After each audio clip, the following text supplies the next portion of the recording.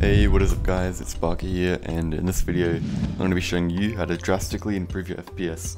See on the bottom left I'm at 62. Now watch, I'm going to apply my settings and I'll see what the FPS gets to. Alright, we're back in with the settings on and you can see the FPS has more than doubled. It was at 113 to 120 and previously it was only at 60. So that's a massive difference and I'm going to show you exactly how to do it and also how to reduce your input lag from about 30 milliseconds to around 8. Here we go. First off, you want to start off with a power plan. Press power into Windows and then you go to additional power settings, and right here you can press change plan settings and you'll go change advanced power options, and then right here high performance. Click that, press apply, press OK. That's all you have to do there. Now for the next option. Open up game bar. The settings, and once you're here you're going to turn off that, you're going to turn off all that. Everything related to game bar you basically don't want on because it's a pretty useless feature that just uses up your precious resources in your computer. Once all that is done, go here, go task manager,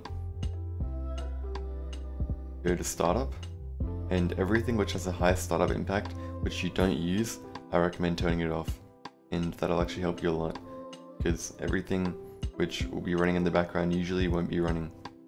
Yeah, it's quite useful for making it so your PC can run a bit better, especially if you have some annoying program using up all your processing power. And now one of the most important. If you have an NVIDIA graphics card, open up NVIDIA control panel.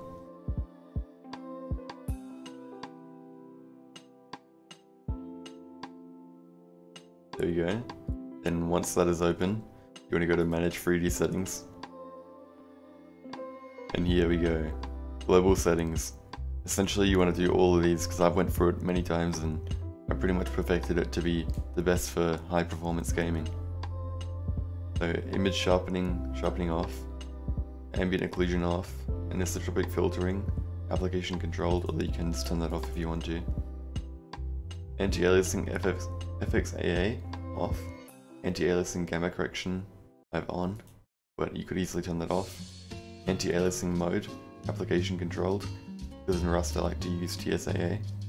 Anti-aliasing transparency off. Background application max frame rate off. Computer GPUs all, which just makes it so I use all of my GPU cores while in gaming. DSR factors, you want to get this as low as possible, 1.2 is the lowest I can do. DSR smoothness, 33, although I'm pretty sure you can actually all the way to 0. Low latency mode you want an ultra, so it will really help with your latency issues if you have any. Max frame rate off, multi-frame sampled AA off, OpenGL rendering GPU, set it to your best graphics card. Power management mode, prefer maximum performance. Preferred refresh rate, application controlled. Beta cache on, extra filtering anisotropic sample option off. Extra filtering negative LED bias allow. Extra filtering quality high performance. Extra filtering trilinear optimization on. Threaded optimization is on auto. Triple buffering is on off. Vertical sync is on use 3D application setting, although I would recommend turning it off, just in case it is turning itself on. And then virtual reality pre-rendered frames does not matter as long as virtual reality pre-rendered frames doesn't matter unless you actually are playing with a VR headset, which you cannot do in Rust. And there we go, press apply, and that's all you have to do. And now the final option, which isn't actually a part of the game, you want to go to Steam, you want to go to properties, and you want to put in all of these launch options.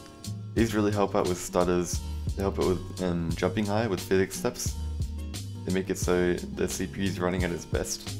And you want to make sure that the cpuCount is how many cores you have, and the threads is how many threads you have. You can check that by going Task Manager, Performance, CPU, and you can see right here I have 8 cores and 16 threads, which will mean that I put 8 and 16 in the command right here. And also, you see right here, max memory and gc.buffer, 14,000 means 14,000 megabytes, which is 14 gigabytes. And you see this by going here. Memory, I have 16. I want to leave 2 to leave up to Chrome and everything like that, so that's what I do there. 14,000 to Rust and 2,000 for everything else. My GC buffer is 4 GB, which is plenty for a GC buffer, but of course if you have 8 GB RAM, set this to around 6, and set this around 240 or 2048, and that should be perfect. But yeah, I'll put this in the description, and I'll do it for the average CPU, which will be 4 cores, so if you have more than 4 or less than 4, to change that. Alright, and now for the final step, in-game settings. In-game settings are very important, as having bad ones can really mess you up. Of course, all image effects have them off unless you like sharpen on, but that has a no performance hit, so that's pretty much fine to leave on. Experimental, everything off but context shadows. Graphics, I usually have my graphics quality on 6, because I ran a server I put it down to 0, so yeah, graphics quality on 6, shadow quality on 0, no cascades, which is really important. All these on 0, shader level 250 or around that, 239, that's what I put it to. Draw distance on max so you can see supply drops and stuff really far away, although it doesn't really matter too much. Shadow distance on 50, which is the lowest. Object filtering on 0, or as low as it can go. Parallax mapping on 0. And it has a high performance impact, so watch out for that one. Grass displacement on, it's very important because you can see guns as you walk over them and stuff a lot easier. Reflex mode is a new feature, which gets rid of system latency to make your mouse move faster and audio reaction times faster. So you want it on plus boost, and that's very useful. And this one you don't want on at all. It's not actually to do with like any performance things at all. All it does is make it so when you click, a little square comes up on the left. But you can't see it in the recording, but yeah. Mesh quality, particle quality on 0, object quality on 0. Well, you could have that high if you want to. Tree quality at max, and max tree meshes up too. Terrain quality on 0, grass quality on 0, decor quality on 0. Other options to go over would be screen. I play in exclusive mode because apparently there are some latency benefits and FPS benefits to playing on full screen mode. But of course if you get too many stutters playing on full screen, then switch it to borderless. And my resolution, I play in 1920 by 1080 because it looks best, and I really can't stand stretch resolution because it makes me play worse and messes up with my aim, and also makes videos look worse, so really there's no point in me switching. And FPS limit I put on 0, which means that it's unlimited. Of course if I put it up to like 50, then that would mean that my FPS would never go above 50, but there really is no point doing it. Unless you have a 60Hz monitor and you want to cap it at 60, that might be a good idea, but I do not reach 144Hz, and I have a 144Hz monitor, so there's no reason in capping it. And my controls of course are normal, and if you want to know my sensitivity, 0.2 and 800 dpi. My audio of course, that doesn't really matter, but everyone knows you should turn off instruments and keep voices off most of the time. Unless you're a role player, then keep them on, you know. And user interface, of course, this is pretty generic. Everyone pretty much knows what to do with this, and my user interface scale is on 0.8, but you can put it lower if you have quite a big monitor or a small one or whatever. In general options, I play an 80 FOV because I feel like 90 is a bit too high and 70 is a bit too low, so in between is pretty much perfect because the targets are a little bit bigger playing on a lower FOV, but I can still see plenty. Compass visibility, of course I like to keep that on because I can see what direction people are, and when people call out in game I can see exactly where they're pointing at.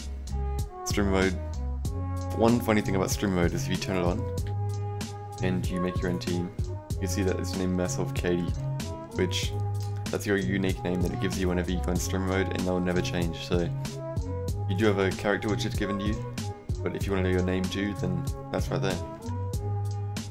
Rich presence. It just means that people can see that if you're playing Rust. If you don't want people to see that you're playing Rust, then turn that off, of course. Nudity I have on underwear because I'm not a freak. Some people playing uncensored mode and that's a bit weird. Hide signs is generally for streamers, and show blood is for little kids if they don't want to see any blood. Physics on max Gibbs on 0. You can have this higher if you like it, but I'm pretty sure it helps out FPS to have it on 0, so yeah, that's what I have there. But yeah, that's pretty much it, so I guess I'll see you guys in the next video. Thank you so much for watching. Check out some of my other videos, subscribe and comment because I do reply to a lot of them, and yeah, see you later.